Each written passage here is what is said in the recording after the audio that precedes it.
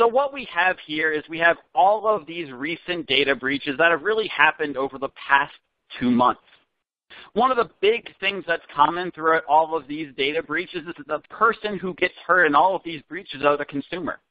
And whether companies are losing your credit cards, health records, or passwords, you, the customer, are left to pick up the pieces and deal with the problems that come with your identity potentially being stolen. If you're a smaller company, then a single data breach could put you out of business. It could ruin your reputation so that customers no longer want to do business with you. If you're a larger customer, you can very easily move on and handle the fallout associated with the data breach. And for instance, we have Hyatt Hotels that in 2 years have experienced 2 data breaches. One that I want to call out specifically is the Equifax breach, which happened last month. And the most important thing associated with the Equifax breach is the fact that not only did they lose important information, they lost your Social Security number. And your Social Security number is something that you can't easily change. Typically, with these data breaches, you just get a new credit card, and then everything's fine moving forward. But you can't easily or at all change your Social Security number, so this has become a bigger problem. But as you can see, these are the data breaches that are just announced. There are lots of small companies out there, mom-and-pop organizations, that probably never know they had a data breach or never alert anyone that a data breach occurred.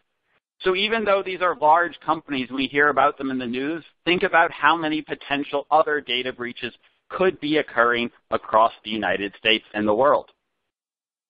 So why do all of these data breaches happen, and why are they seemingly occurring more frequently? So the Ponemon Institute, in their 2017 study, analyzed data breaches and found that the majority of data breaches, 53%, did not happen due to malicious reasons. In fact, 28% happened due to human error, which is things such as people leaving computers unlocked, losing flash drives, leaving documents out of place. Whereas process failure is when a company has a solution in place or they purchase the solution, like AV or encryption. But over the years, they've relaxed that policy year after year after year. Because customers typically have been unhappy. Users have been unhappy. It's been too difficult for them to utilize their computers. Their computers have been running slow. So then when they've relaxed that policy, what it's done is it's caused the programs to no longer be doing what they're supposed to be doing.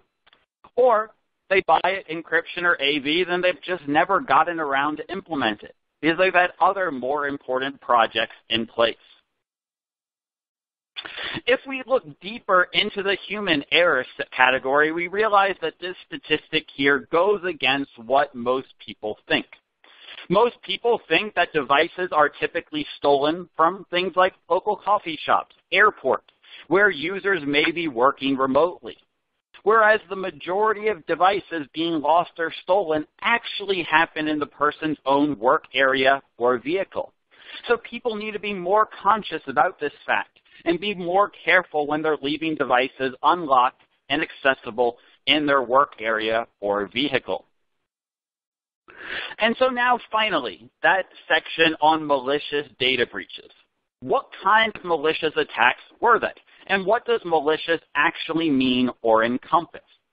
Well, first, 18% of those malicious breaches were dealt due to social engineering, 23% was hacking, and finally 59% was malware. And the first component that we'll look a little bit more deeply at is that hacking section. And most people, when they think of hacking, they think of a person in their parents' basement who has been coding for years to later deploy their hack on unsuspecting victims. However, in reality, 63% of hacking is simply defeating weak passwords, trying out default passwords, guessing passwords, or users just simply saving their passwords on sticky notes or on applications and so forth. In 2007, in the Verizon data breach report, we saw more of the same. We saw that there was a heavier increase of malicious breaches encompassing weak or stolen passwords. this actually went all the way up to 81%, which is an 18% increase year over year. We also see a few other comparisons to 2016 related to the use of malware in these breaches and the use of hacking in general. So let's take a look at the results. So most companies are actually saying that they have strict password policies in place. Or the remaining 32% is actually saying that their employees definitely do have some weak password policies or password utilization practices. And we'll take a little bit more closely at that password section. Because the majority of hacking that we saw is based around weak or stolen passwords first. Can these answers be found on your Facebook account? Can they be found on your employee's Facebook account? Things like, what city did you grow up in? What's your dog's name? What's your dream job? And so forth. These are important because if we go and we look at password unlock screens or password reset screens, typically they're asking these sorts of questions. These questions can be found usually on users' social media accounts, or they freely share these sorts of answers with their friends, their family, colleagues. So it's very important not just to practice good password policies, but also translate that to your security questions. Because you don't want these security questions to easily be able to guess or figure it out, especially with users who have their Facebook public. Then someone can just find it via Google, find the answer to these questions, and go ahead and reset important passwords. Also, typically due to complexity requirements that companies set on their employees, what we find a lot of the time is that users are writing and storing their password in a document on their computer. They're storing it on a sticky note. They're writing it on a piece of paper and sliding it under their computer or their keyboard because they're having trouble remembering their own passwords. In fact, nowadays, the NIST and other organizations are now trying to recommend against having these password policies that are requiring users to change their password every so frequently because they know that users are typically doing things like this. They also go ahead and they do things like freely share their passwords with friends and family members. And usually we see this a lot in organizations that require employees to clock in and clock out on a day-to-day basis. Because if they're running late to work, they'll call their friend who might already be at the office and ask them, hey, can you go ahead and log me in or clock me in so it looks like I'm already there? So we see that even more in companies that do that. When password policies are in place, this is usually what we see with a typical user. If a password policy requires an 8-character password, a user might choose something like elephant. Then, if they go to another application or website that requires not just 8 characters, but a number, users aren't thinking of a unique password. They're just going to tack a number on the end, whether it's a 1, 2, 3, 4, or so on. This continues when websites require a symbol, a capital. Users are reusing the exact same password base and only making the required changes. So the passwords really are not getting any more robust or any much more secure. We see a similar thing when companies require users to change their password every 90 days or every 6 months. Users are not fully changing their password. They're doing the least amount of changes necessary to get past the password policy. So if they have to change the number and the symbol, this is what they're doing. They're going down the keyboard. 1, exclamation point, 2, @sign, 3, £, and so forth. So that's why we're seeing these organizations recommend against requiring users to change their password. And they're pushing people to make users just have a much more complicated password to start with. 12 characters, 15 characters, and so forth. So they're trying to get people to practice better password policies when it starts. So they can't use basic words like you see here. So when data breaches occur due to, and they steal passwords, they're extracted. Then it would be trivial to try all of the alternative options of the password base. So what that means is if a data breach happens and a password was stolen, and that password was elephant, for example. I could then go to a website, find where your email account has an account, and then try whatever is required in their password requirements. So if the password requirement is 8 characters and a symbol, I can just go ahead and tack a symbol onto the password that I found and see if I can log in as that user. This is even more trivial when computers are involved.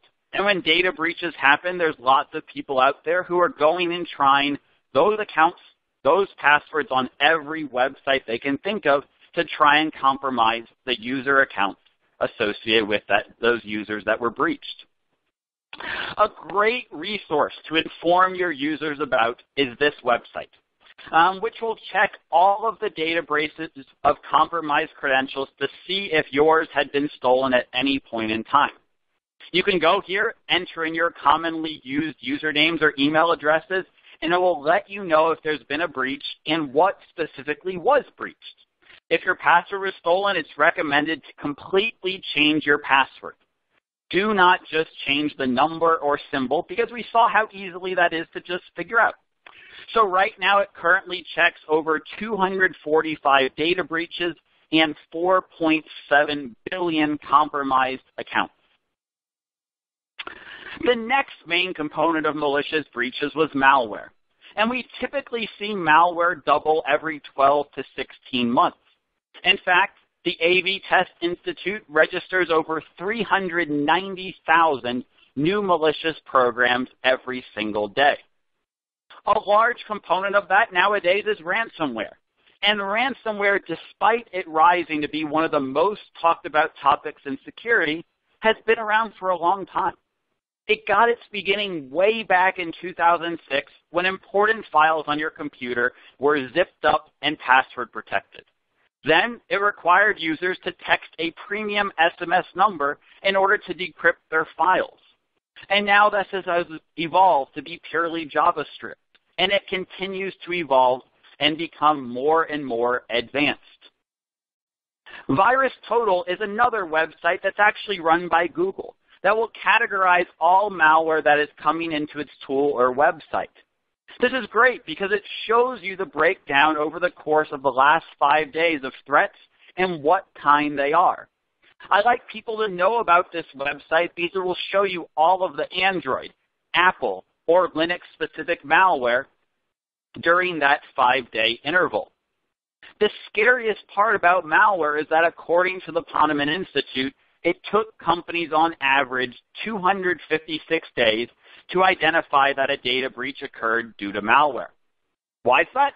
Because if you get infected by malware, your already installed AV missed that malware once. And if the malware disabled or tampered with your AV, you may go on your day and assume that your AV is functioning properly. Only if the malware does something visible for users to see will you start to question if malware was on a computer, which will eventually cause you to do more investigation, run some extra scans, and so forth to see if you are actually infected. The final type of malicious breach is social engineering, which is deception that can be used across a broad range of attacks, from talking an employee into revealing their password to planting malware on systems through deceptive emails like the one seen here. And the best solution for social engineering is making sure that your users are educated and know that these sorts of threats exist. It's especially important for user education due to the fact that 54% of all inbound email is spam. This number may be shocking, but it's actually gone down from 84.9% in 2010. And the reason why it's gone down is because several major spam botnets have been shut down over the years, as well as the rise of web services like Gmail and Office 365, which have gotten much better at spam detection. 1 in 20 emails is actually malicious as well. And most people in this room, despite these high numbers, probably will say that they never, ever open phishing messages. When in fact, if we look at the statistics, 30% of recipients open phishing emails, and 12% open attachments. So the phisher's payload is being deployed 1 out of every 10 emails they send out. So will social engineer attacks ever stop happening? Not at this level of success rate that people are still seeing today.